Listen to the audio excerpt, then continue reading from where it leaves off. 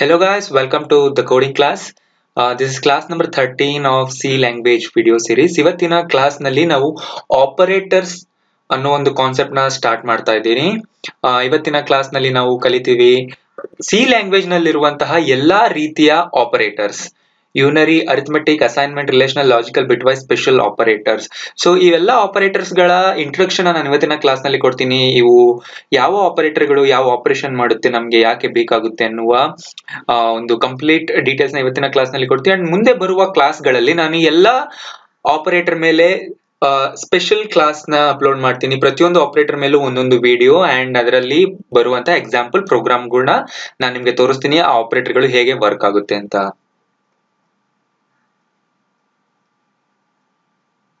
Channel ನ ಕೆಳಗಿರುವ subscribe button ನ ಕ್ಲಿಕ್ ಮಾಡಿ ಹಾಗೂ ಬೆಲ್ ಐಕಾನ್ ಪ್ರೆಸ್ ಮಾಡಿ.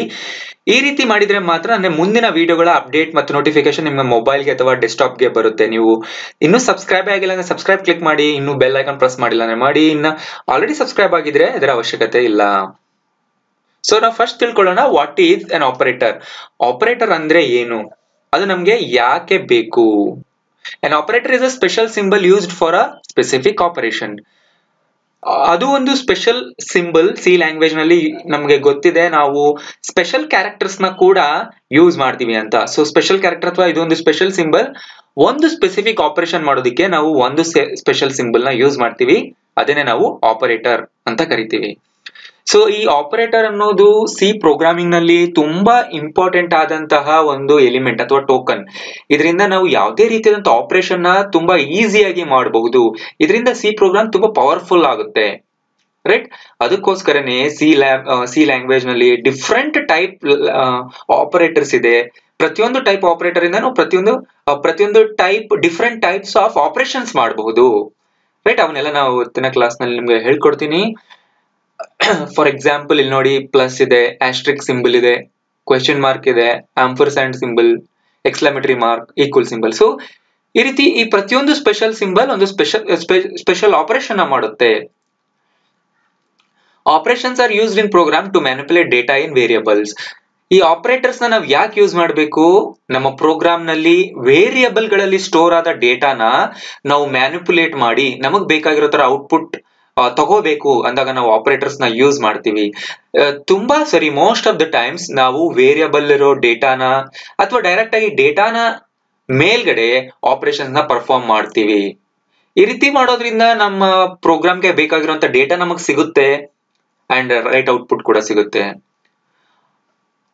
Operators, constants and variables R combined together to form expressions.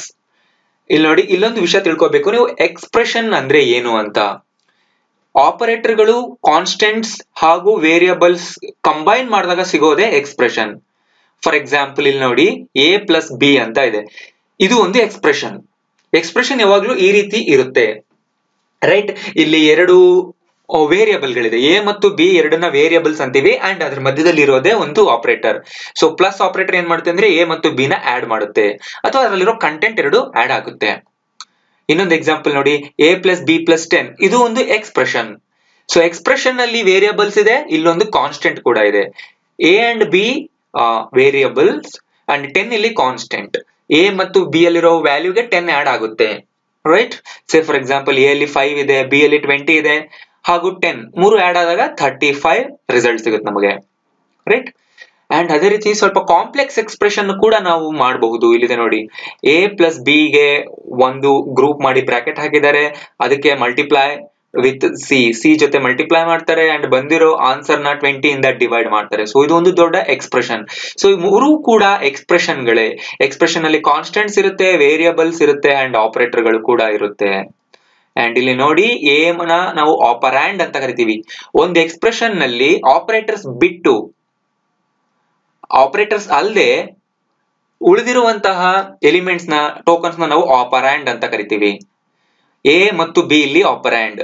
Last expression ನಲ್ಲಿ ನೋಡಿ, ಎ ಬಿ ಮತ್ತು ಸಿ ಹಾಗೂ 20 ನಾಲ್ಕು ಆಪರಾಂಡ್ ಗಳಿದೆ. ಸೆಕೆಂಡ್ ಎಕ್ಸ್ಪ್ರೆಷನ್ ಅಲ್ಲಿ ಎ ಬಿ ಅಂಡ್ 10 ಮೂರು ಆಪರಾಂಡ್ಸ್ ಇದೆ. ಫಸ್ಟ್ ಎಕ್ಸ್ಪ್ರೆಷನ್ ಅಲ್ಲಿ ಎ ಅಂಡ್ ಬಿ ಎರಡು ಆಪರಾಂಡ್ ಇದೆ ಅಂಡ್ ಇದನ್ನ ಪ್ಲಸ್ ನ ನಾವು ಆಪರೇಟರ್ ಅಂತ ಕರಿತೀವಿ. ಸೊ ಇದು ನೆನ್ಪಿಟ್ಕೋಬೇಕಾಗಿರೋದು ತುಂಬಾ ಇಂಪಾರ್ಟೆಂಟ್. ಸಿಂಬಲ್ ನಾವು ಆಪರೇಟರ್ ಅಂತ ಕರಿತೀವಿ ಹಾಗೂ ಪಕ್ಕದಲ್ಲಿರುವಂತಹ ಕಾನ್ಸ್ಟೆಂಟ್ ಅಥವಾ ವೇರಿಯಬಲ್ ಗಳನ್ನ ನಾವು ಆಪರಾಂಡ್ಸ್ ಅಂತ ಕರಿತೀವಿ. ರೈಟ್, ನೆನ್ಪಿಟ್ಕೊಳ್ಳಿ ಈ ಒಂದು ಟರ್ಮ್ಸ್ ನ. ಈಗ ನೋಡೋಣ ಆಪರೇಟರ್ಸ್ ಅಲ್ಲಿ ಇರುವಂತಹ ಡಿಫರೆಂಟ್ ಕ್ಯಾಟಗರೀಸ್. ಎಕ್ಸ್ಪ್ರೆಷನ್ ನಲ್ಲಿ ಇರುವಂತಹ ಆಪರಾಂಡ್ ಗಳು, ರೈಟ್, ಆಪರಾಂಡ್ ಅಂದ್ರೆ ಗೊತ್ತಾಯ್ತಲ್ಲ, ಆಪರಾಂಡ್ ಗಳ ಬೇಸಿಸ್ ಮೇಲೆ ಎಷ್ಟು ಆಪರಾಂಡ್ ಗಳಿದೆ, ಒಂದಿದೆಯಾ, ಎರಡಿದೆಯಾ ಅಥವಾ ಎರಡಕ್ಕಿಂತ ಜಾಸ್ತಿ ಇದೆಯಾ ಅನ್ನುವ ಬೇಸಿಸ್ ಮೇಲೆ 3 ಕ್ಯಾಟಗರಿ ಮಾಡಿದ್ದಾರೆ. ಯೂನರಿ operator, binary operator and ternary operator. ಯೂನರಿ operator ಅಂದ್ರೆ ಯಾವ ಆಪರೇಟರ್ ಒಂದೇ ಒಂದು ಸಿಂಗಲ್ ಆಪರಾಂಡ್ ಮೇಲೆ ಆಪರೇಟ್ ಮಾಡುತ್ತೆ ಅಥವಾ ವರ್ಕ್ ಮಾಡುತ್ತೋ ಅದನ್ನ ಯೂನರಿ ಆಪರೇಟರ್ ಅಂತಾರೆ. ಫಾರ್ ಎಕ್ಸಾಂಪಲ್ ಅದರಲ್ಲಿ ಎರಡಿದೆ. ಒಂದು ಇನ್ಕ್ರಿಮೆಂಟ್ ಆಪರೇಟರ್. ಇನ್ಕ್ರಿಮೆಂಟ್ ಆಪರೇಟರ್ ಒಂದು ಪೇರ್ ಪ್ಲಸ್ ಜೊತೆ ನಾವು ಬರಿತೀವಿ. ಸೊ ಪ್ಲಸ್ ಪ್ಲಸ್ ಅಂದ್ರೆ ಇನ್ಕ್ರಿಮೆಂಟ್ ಆಪರೇಟರ್. ಅದೇನ್ ಮಾಡುತ್ತೆ ಅಂತ ನಾನು ನಿಮ್ಗೆ ಎಕ್ಸಾಂಪಲ್ ನಲ್ಲಿ ಹೇಳ್ತೀನಿ ಮುಂದಿನ ಕ್ಲಾಸ್ ನಲ್ಲಿ. ಜಸ್ಟ್ ನೆನ್ಪಿಟ್ಕೊಳ್ಳಿ, ಒಂದು ಪೇರ್ ಅಲ್ಲಿ ಪ್ಲಸ್ ಬರೆದ್ರೆ ಅದನ್ನ ಇನ್ಕ್ರಿಮೆಂಟ್ ಆಪರೇಟರ್ ಅಂತೀವಿ, ಒಂದು ಪೇರ್ ಮೈನಸ್ ನ ಡಿಕ್ರಿಮೆಂಟ್ ಆಪರೇಟರ್ ಅಂತೀವಿ. ಇನ್ಕ್ರಿಮೆಂಟ್ ಆಪರೇಟರ್ ಒಂದ್ ಆಪರೆಂಡ್ ನ ಒಂದು ವ್ಯಾಲ್ಯೂ ಜಾಸ್ತಿ ಮಾಡುತ್ತೆ. ಈಗ ಒಂದು ಆಪರೆಂಡ್ ನಲ್ಲಿ 5 ಇದೆ ಅಂದ್ರೆ ಅದನ್ನ 6 ಮಾಡುತ್ತೆ. ಡಿಕ್ರಿಮೆಂಟ್ ಆಪರೇಟರ್ ಯಾವ ಆಪರೆಂಡ್ ಜೊತೆ ಯೂಸ್ ಮಾಡ್ತೀವಿ ಆ ಆಪರೆಂಡ್ ನ ಒಂದು ವ್ಯಾಲ್ಯೂನ ಕಡಿಮೆ ಮಾಡುತ್ತೆ, ಡಿಕ್ರಿಮೆಂಟ್ ಮಾಡುತ್ತಿದ್ದು. ರೈಟ್, ನೆನ್ಪಿಟ್ಕೊಳ್ಳಿ, ಒಂದು ಪೇರ್ ಪ್ಲಸ್ ನ ಇನ್ಕ್ರಿಮೆಂಟ್ ಅಂತೀವಿ, ಒಂದು ಪೇರ್ ಮೈನಸ್ ನ ಡಿಕ್ರಿಮೆಂಟ್ ಅಂತ ಕರಿತೀವಿ. ಸೊ ಇವೆರಡೂ ಕೂಡ ಸಿಂಗಲ್ ಆಪರಾಂಡ್ ಮೇಲೆ ವರ್ಕ್ ಮಾಡುತ್ತೆ, ಆದ್ರಿಂದ ಇವನ್ನ ಯೂನರಿ ಆಪರೇಟರ್ಸ್ ಅಂತ ಕರಿತೀವಿ. ಸೊ ನೆಕ್ಸ್ಟ್ ಕ್ಲಾಸ್ ನಲ್ಲಿ ನಾನು ಎರಡೂ ಆಪರೇಟರ್ ನ ಕವರ್ ಮಾಡಿ ನಿಮಗೆ ಒಂದು ಡೆಮೋ ಪ್ರೋಗ್ರಾಮ್ ನ ತೋರಿಸ್ತೀನಿ, ಅದು ನಿಮ್ಗೆ ಕಂಪ್ಲೀಟ್ ಆಗಿ ಅರ್ಥ ಆಗುತ್ತೆ. Next binary operator. ಬೈನರಿ ಅಂದ್ರೆ ಏನು? ಬೈ ಅಂದ್ರೆ 2, ರೈಟ್, ಅಂದ್ರೆ ಬೈನರಿ ಆಪರೇಟರ್ ಗಳು 2 ಆಪರಾಂಡ್ಸ್ ಮೇಲೆ ವರ್ಕ್ ಮಾಡುತ್ತೆ. ಈ ಆಪರೇಟರ್ ಗಳಿಗೆ ಮಿನಿಮಮ್ 2 ಆಪರಾಂಡ್ಸ್ ಇರಲೇಬೇಕು. 2 ಆಪರಾಂಡ್ ಇದ್ರೆ ಮಾತ್ರ ಈ ಆಪರೇಟರ್ ಗಳು ಕೆಲಸ ಮಾಡುತ್ತೆ. ರೈಟ್, ಯಾವ್ಯಾವ binary operator ಗಳಂದ್ರೆ number 1 arithmetic operators. ಗೊತ್ತಾಯಿದೆ ಅಲ್ವಾ? ಅಡಿಷನ್, ಸಬ್ಟ್ರಾಕ್ಷನ್, ಮಲ್ಟಿಪ್ಲಿಕೇಶನ್, ಡಿವಿಷನ್ ಮತ್ತು ಮಾಡ್ಯುಲೇಷನ್ ಮಾಡೋದಕ್ಕೆ ಯೂಸ್ ಮಾಡ್ತೀವಿ. ಇದನ್ನ ಕೂಡ ನಾನು ಡೆಮೋ ಪ್ರೋಗ್ರಾಮ್ ನಲ್ಲಿ ತೋರಿಸ್ತೀನಿ. Next number 2 assignment operators. ಇವನ್ನೆಲ್ಲ ನಾವು ಅಸೈನ್ಮೆಂಟ್ ಆಪರೇಟರ್ಸ್ ಅಂತ ಕರಿತೀವಿ. ಅಂದ್ರೆ ಇವು ಎರಡೆರಡು ಕೆಲಸ ಮಾಡುತ್ತೆ. ಒಂದು ಫಸ್ಟ್ ಅಲ್ಲಿರುವಂತಹ ಆಪರೇಟರ್ ಏನಿದೆ ನೋಡಿ, ಈಕ್ವಲ್, ಇದು ಆಕ್ಚುಯಲ್ ಅಸೈನ್ಮೆಂಟ್ ಆಪರೇಟರ್. ಪಕ್ಕದಲ್ಲಿ ನೋಡಿ ಪ್ಲಸ್ ಈಕ್ವಲ್ ಇದೆ, minus equal, asterisk equal, slash equal. ಇವೆಲ್ಲ ಆಪರೇಟರ್ ಗಳು ಅಸೈನ್ಮೆಂಟ್ ಕೂಡ ಮಾಡುತ್ತೆ, ಯಾಕೆಂದ್ರೆ ಅಸೈನ್ಮೆಂಟ್ ಇರೋದ್ರಿಂದ. ಜೊತೆಗೆ ಇನ್ನೊಂದು ಎಕ್ಸ್ಟ್ರಾ ಫಂಕ್ಷನ್ ಕೂಡ ಮಾಡುತ್ತೆ. ಯಾವುದು ಒಂದು ಅಂದ್ರೆ ಈ ಅಸೈನ್ಮೆಂಟ್ ಪಕ್ಕದಲ್ಲಿರುವಂತಹ ಆಪರೇಟರ್ ಕೆಲಸ ಕೂಡ ನಡೆಯುತ್ತೆ. ಪ್ಲಸ್ ಈಕ್ವಲ್ ಅಂದ್ರೆ ಅರ್ಥ ಅಡಿಷನ್ ಆಗುತ್ತೆ ಅಂಡ್ ಅಸೈನ್ಮೆಂಟ್ ಕೂಡ ಆಗುತ್ತೆ. ಮೈನಸ್ ಈಕ್ವಲ್ ಅಂದ್ರೆ ಮೈನಸ್ ಆಗುತ್ತೆ, ಅಸೈನ್ಮೆಂಟ್ ಆಗುತ್ತೆ. ಆಸ್ಟ್ರಿಕ್ ಈಕ್ವಲ್ ಅಂದ್ರೆ ಮಲ್ಟಿಪ್ಲಿಕೇಶನ್ ಆಗುತ್ತೆ ಮತ್ತು ಅಸೈನ್ಮೆಂಟ್ ಆಗುತ್ತೆ. ಸ್ಲಾಶ್ ಈಕ್ವಲ್ ಅಂದ್ರೆ ಡಿವಿಷನ್ ಆಗುತ್ತೆ ಮತ್ತು ಅಸೈನ್ಮೆಂಟ್ ಕೂಡ ಆಗುತ್ತೆ. ಇವನ್ನು ಕೂಡ ನಾನು ಒಂದು ಡೆಮೋ ಪ್ರೋಗ್ರಾಮ್ ಅಲ್ಲಿ ತೋರಿಸ್ತೀನಿ. ಅಂಡ್ ಇವನ್ನ ಶಾರ್ಟ್ ಹ್ಯಾಂಡ್ ಆಪರೇಟರ್ಸ್ ಅಂತ ಕೂಡ ಕರಿತಾರೆ. ನೀವು ಕನ್ಫ್ಯೂಸ್ ಆಗಬೇಡಿ. ಶಾರ್ಟ್ ಹ್ಯಾಂಡ್ ಆಪರೇಟರ್ಸ್ ಅಂದ್ರೆ ಸಮ್ ಟೆಕ್ಸ್ಟ್ ಬುಕ್ ಅಲ್ಲಿ ಇವುಗಳನ್ನ ಶಾರ್ಟ್ ಹ್ಯಾಂಡ್ ಆಪರೇಟರ್ಸ್ ಅಂತ ಕೂಡ ಕರೆದಿದ್ದಾರೆ. ರೈಟ್, ಯಾಕಂದ್ರೆ ಇವು ಅಡಿಷನ್ ಮತ್ತೆ ಅಸೈನ್ಮೆಂಟ್ ಅಥವಾ ಅರಿಥಮೆಟಿಕ್ ಆಪರೇಷನ್ ಮತ್ತು ಅಸೈನ್ಮೆಂಟ್ ನ ಶಾರ್ಟ್ ಕಟ್ ಆಗಿ ಎರಡನ್ನು ಒಂದೇ ಸರಿ ಮಾಡೋದ್ರಿಂದ. Next relational operators. ಈ ಆಪರೇಟರ್ ಗಳನ್ನ ನಾವು ಯೂಸ್ ಮಾಡ್ಕೊಂಡು ಎರಡು ಆಪರಾಂಡ್ ನ ರಿಲೇಷನ್ ಚೆಕ್ ಮಾಡ್ತೀವಿ. ಆದ್ರಿಂದ ಇವನ್ನ ರಿಲೇಷನಲ್ ಆಪರೇಟರ್ಸ್ ಅಂತಾರೆ. ಇವುಗಳ ಮೇಲೂ ಕೂಡ ನಾನು ಡೆಮೋ ಪ್ರೋಗ್ರಾಮ್ ನ ತೋರಿಸ್ತೀನಿ ನಿಮಗೆ. ಸೊ ಇವನ್ನ ಲಾಜಿಕಲ್ ಆಪರೇಟರ್ಸ್ ಅಂತೀವಿ, logical and, logical R, logical not. Next and ಇವು ಬಿಟ್ವೈಸ್ ಆಪರೇಟರ್ಸ್. ಬಿಟ್ವೈಸ್ ಆಪರೇಟರ್ಸ್ ಬಿಟ್ ಲೆವೆಲ್ ನಲ್ಲಿ ವರ್ಕ್ ಮಾಡುತ್ತೆ. ಈ ಬಿಟ್ವೈಸ್ ಆಪರೇಟರ್ ಗಳು ಕೆಲವು ಇವುಗಳಲ್ಲಿ ಯೂನರಿ ಆಪರೇಟರ್ ಗಳು ಕೂಡ.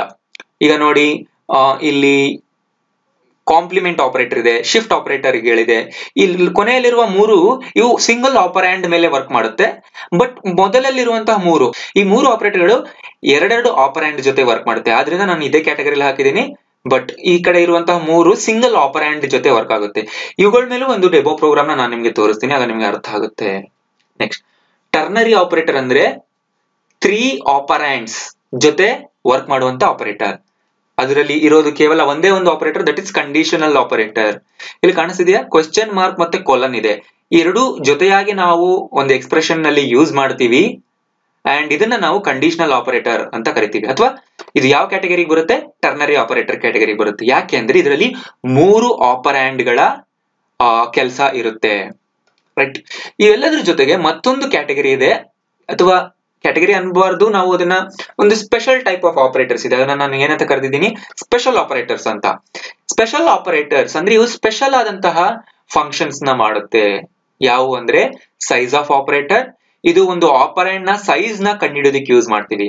ಆಪರೆಂಡ್ ಅಂದ್ರೆ ವೇರಿಯಬಲ್ ಆಗಿರ್ಬೋದು, ಡೇಟಾ ಆಗಿರ್ಬೋದು, ಅಥವಾ ಯಾವ್ದಾದ್ರು ಒಂದು ಟೈಪ್ ಆಗಿರ್ಬೋದು.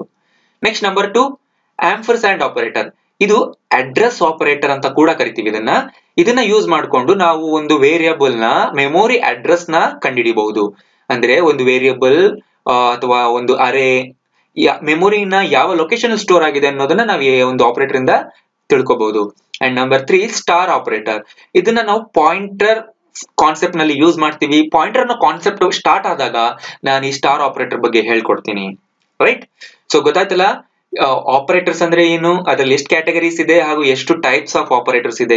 ಇವನ್ನೆಲ್ಲ ನೀವು ಬುಕ್ ನಲ್ಲಿ ಬರ್ಕೊಳ್ತಾ ಹೋಗಿ, ಯಾಕೆಂದ್ರೆ ಇದು ನಿಮ್ಗೆ ಅಕಾಡೆಮಿಕ್ ಸಬ್ಜೆಕ್ಟ್ಸ್ ಅಲ್ಲೂ ಕೂಡ ತುಂಬಾ ಹೆಲ್ಪ್ ಆಗುತ್ತೆ, ಈಸಿ ಆಗುತ್ತೆ. ಅದರಿಂದ ನಾನು ಕನ್ನಡದಲ್ಲಿ ಎಕ್ಸ್ಪ್ಲೈನ್ ಮಾಡ್ತಾ ಇದ್ದೀನಿ. ನೀವು PUC ಸೈನ್ಸ್ ಓದ್ತಾ ಇದ್ರು, ಡಿಗ್ರಿ, ಇಂಜಿನಿಯರಿಂಗ್ ಏನೇ ಓದ್ತಾ ಇರಿ, ಸೊ ನೀವು ಸಿ ಲ್ಯಾಂಗ್ವೇಜ್ ಕಲಿಬೇಕು ಅನ್ಕೊಂಡಿದ್ರೆ ಕಂಪ್ಲೀಟ್ ಆಗಿ ನಾನು ಎಕ್ಸ್ಪ್ಲೈನ್ ಮಾಡ್ತೀನಿ. ಅಂಡ್ ಎಲ್ಲದನ್ನು ನೀವು ನೋಟ್ಸ್ ಅಲ್ಲಿ ಬರ್ಕೊಳ್ತಾ ಹೋಗಿ. ಈ ವಿಡಿಯೋ ನಿಮ್ಗೆ ಇಷ್ಟ ಆಗಿದೆ ಲೈಕ್ ಬಟನ್ ಪ್ರೆಸ್ ಮಾಡಿ. ಇನ್ನೂ ಸಬ್ಸ್ಕ್ರೈಬ್ ಆಗಿಲ್ಲ ಅಂದ್ರೆ ಸಬ್ಸ್ಕ್ರೈಬ್ ಮಾಡಿ. ಇದೇ ರೀತಿಯ ವಿಡಿಯೋಗಳು ನಿಮ್ಗೆ ಕನ್ನಡದಲ್ಲಿ ಸಿಗ್ತಾ ಇರುತ್ತೆ. ಇದು ನಿಮ್ಗೆ ಯೂಸ್ಫುಲ್ ಆಗುತ್ತೆ ಬೇರೆಯವ್ರಿಗೂ ಅಂತ ಅನ್ಸಿದ್ರೆ ಶೇರ್ ಮಾಡಿ. Thank you.